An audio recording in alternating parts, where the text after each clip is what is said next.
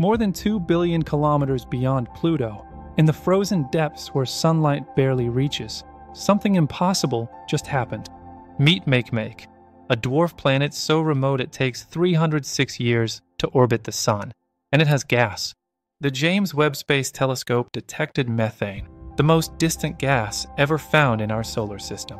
It's barely there, 100 billionth of Earth's atmospheric pressure. Where's it coming from?